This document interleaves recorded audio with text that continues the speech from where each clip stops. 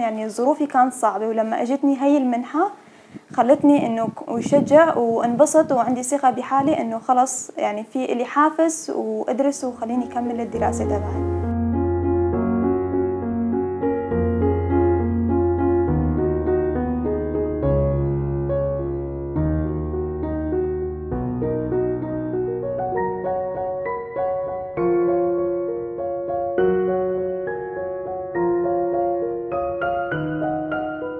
اللاجئين يعني بالرغم من الظروف، خلي ما يقولوا إن الظروف وهي والوضع، يعني كلياتنا عنا ظروف، كلياتنا عنا أوضاع مو منيحة، بس خلي إنه